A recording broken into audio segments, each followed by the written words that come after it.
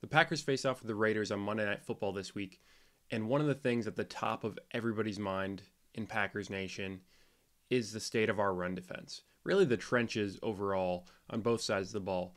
But we're going to talk about that. We're going to talk about how do we get our run game going, and then we're going to talk about a premier matchup out wide with Davante Adams against Jaire Alexander. So let's get right into it. Let's go into this Packers run defense. So the Packers run defense was atrocious on Thursday Night Football against the Detroit Lions, and we really need that to kind of pick itself back up in order to be successful in this game, I think. And working in our favor in that aspect is the fact that the Raiders have not been running the ball particularly well this year. I mean, they're towards the bottom of the league overall running, and it's taken a little while for them to kind of get things going. They did have their best running game, arguably, against the Chargers this past week. It really comes down to Josh Jacobs and him getting his feet back under him a little bit. So he held out all off season, didn't go to any training camp, so he's kind of been running himself into shape to start the season. And he had a decent game on the ground against the Chargers, but he had 8 catches for like 80 some yards or something like that. So he was getting involved in the offense in other ways. And I think that's indicative of how he is going to be used for them a bit. And I think, he did lead the league in rushing last year, so he's due for a breakout game because he definitely has not lost a step. So look for Josh Jacobs and for the Packers to be able to stop him to be one of the critical aspects of this game on Monday night. On the other side of the ball, conversely, we did not run the ball worth a lick against Detroit. So 12 carries, 2 of those from Jordan Love, but 12 carries, 27 yards. To put that into perspective, Khalif Raymond had 1 run on the day, and he had 40 yards on that run.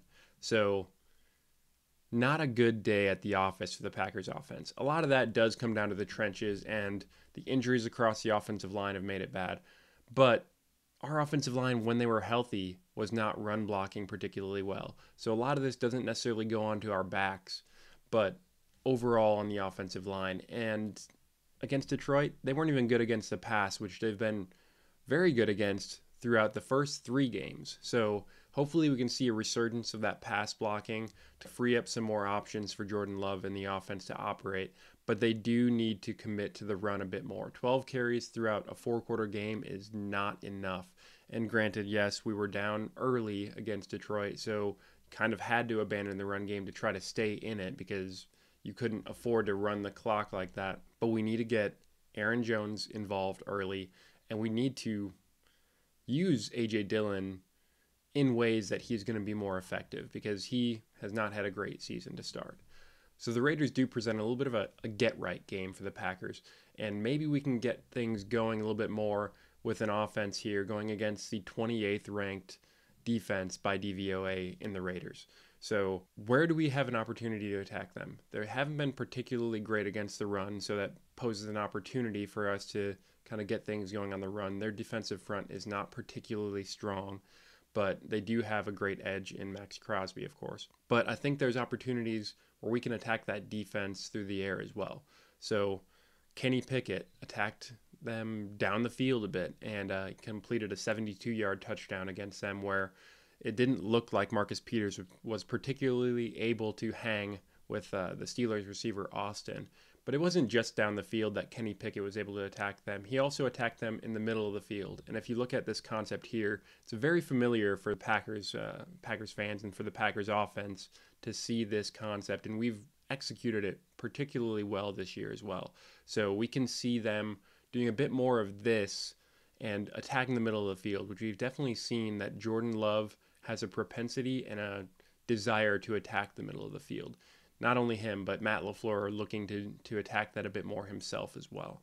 So there's some opportunities for this offense to eat. There's a lot of meat on the bone, and I think that's how we're going to kind of get things going. But I think the matchup that we're all really excited to see here, and unfortunately they're both coming off of injuries, is Davante Adams and Jaire Alexander. So Davante Adams, despite not great quarterback play throughout the year, he will have Jimmy Garoppolo back though this week, who's coming off of a concussion. he's still produced good numbers, Davante Adams has. He's got 33 receptions for 397 yards and 3 touchdowns. All 3 of those categories, he's in the top 10 in the NFL in. So still producing despite poor quarterback play, which is really a testament to him because for a long time people thought that, some of that was a byproduct of playing with Aaron Rodgers. But since he's left Green Bay and been with the Raiders, Derek Carr, a number of backups, and then also Jimmy Garoppolo, he's still produced outstanding numbers for the Raiders. But Davante did have to leave that game last week with a shoulder injury against the Chargers. He did end up coming back, but he was a little bit limited and did explain after the game that his shoulder was in an immense amount of pain.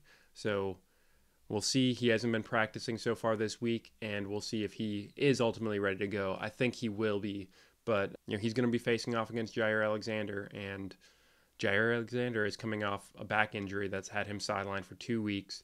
And really, I think some of that might have impacted his performance against the Falcons, which he did not perform particularly well in. And in particular, you can kind of see that he might have been hampered by the fact that he wasn't willing to get involved in run support, which usually isn't a problem for Jaire. He's a feisty, scrappy defensive back there. And, I think this might have been a little bit of benefit of the doubt for Jaire, that he was possibly a bit, hampered by some soreness in that back, because we hadn't seen him on the injury report before that. So I don't know what happened, but I'm going to give him the benefit of the doubt there. But for me in this game, I'm calling this one a close 28-27 win for the Packers against ultimately a subpar Raiders team that we should beat easily.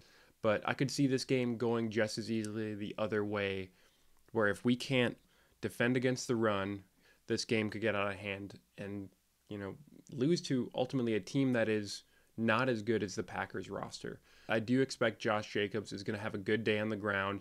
It's going to be his best performance of the year so far. And then I think Jordan Love is going to ultimately put things together a little bit earlier. He's not one to shy away from a challenge. And I think the fact that we went out there and he was a little bit embarrassed in that first half is going to be some fuel that he's going to get things going early against the Raiders defense here.